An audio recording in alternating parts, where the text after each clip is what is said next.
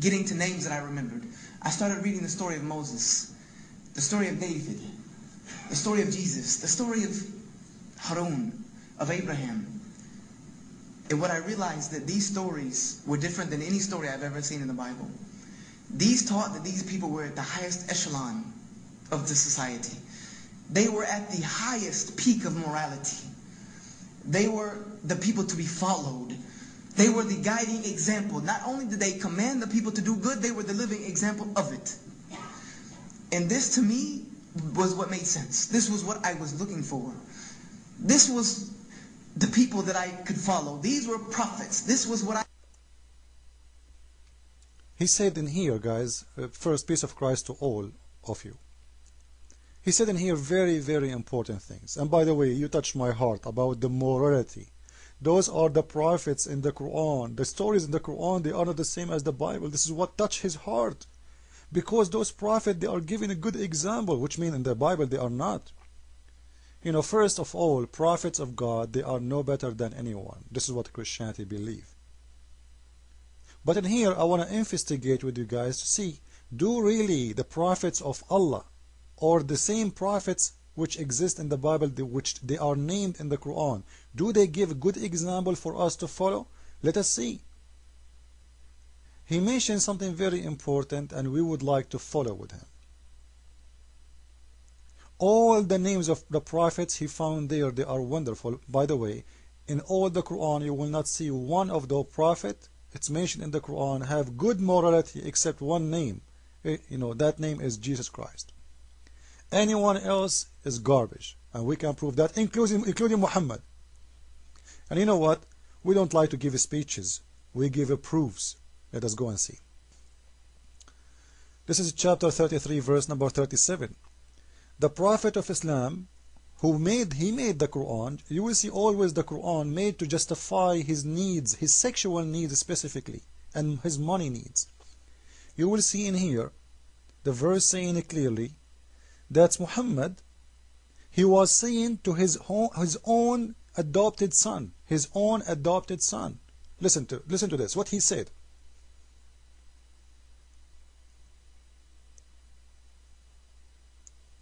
His adopted son, refrain your wife for yourself and fear God before divorcing her. This is what he said to his own adopted son. At the same time, what the verse saying? But you had hiding in your heart what God was to disclose. He was manifest of your love to her. He was saying to his son, keep your wife, son, don't divorce her. And at the same time, the verse itself saying that, not me.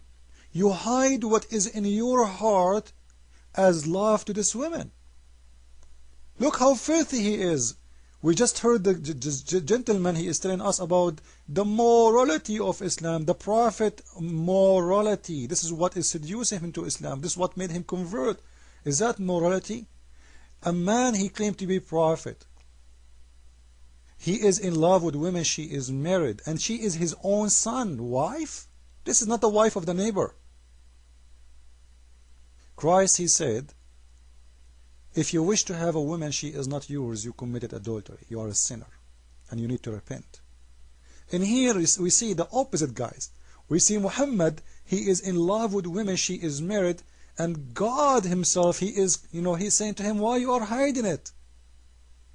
God himself, instead of saying to him, shame on you to be in love with married women. You will see a story in the Bible about a prophet of God getting a woman, she is not his woman, and how God, he punished him. So the God of the Bible is punishing his prophet for his sin. The prophet of the Quran, Muhammad himself, God of Islam himself, supporting him for his love for a married woman. And you are telling me morality?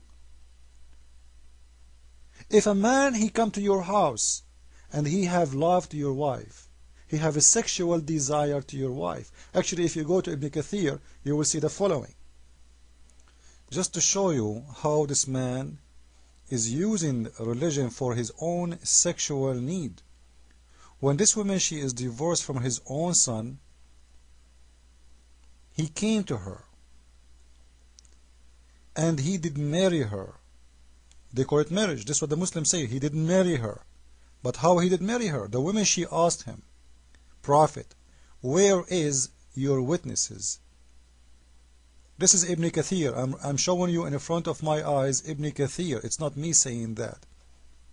She said to him, where is your witnesses? And by the way, if you go to the English translation of Ibn Kathir, you will see all of this is missing. I don't know why.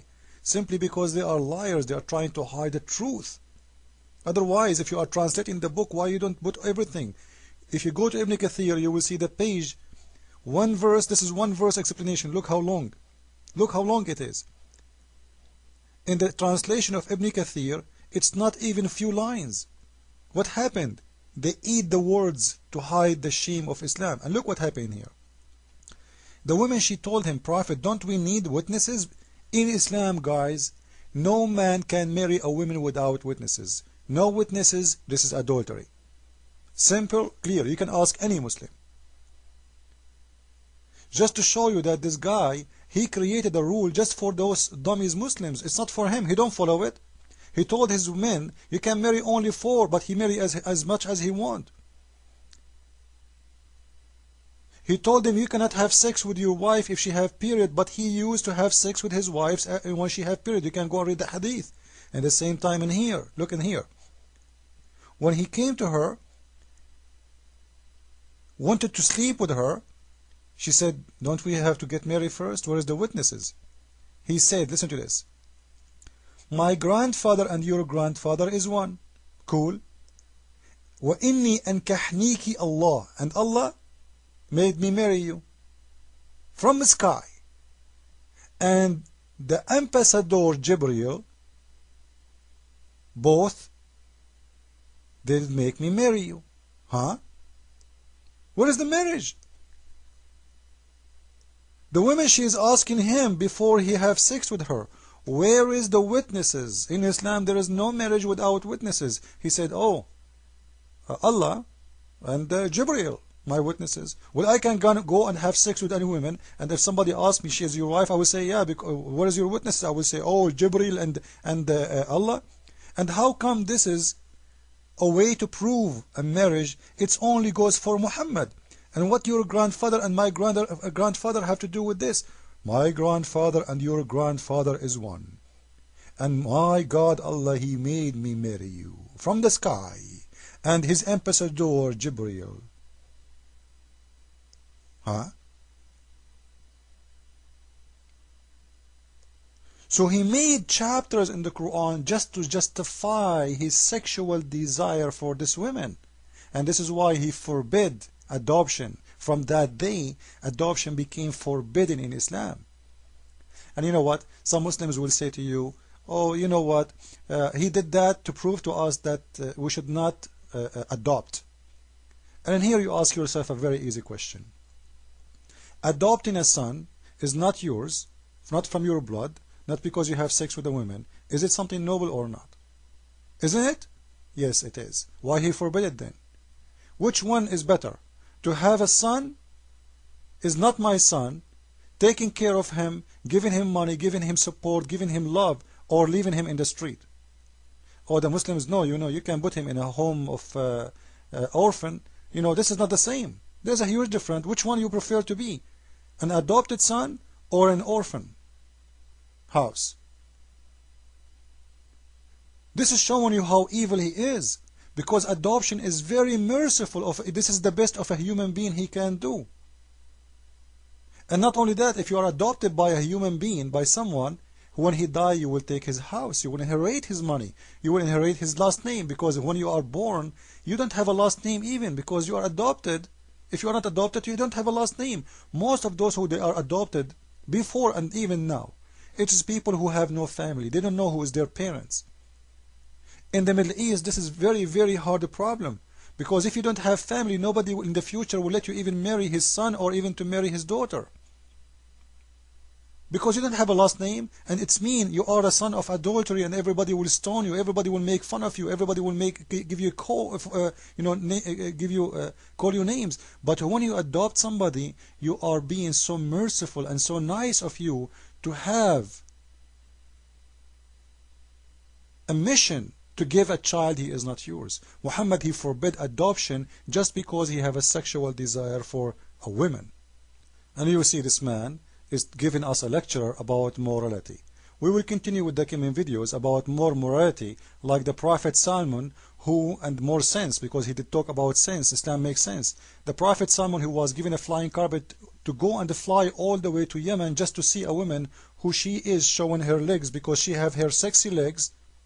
Because she have sexy legs, as you see, he was given a flying carpet, and because she have sexy legs,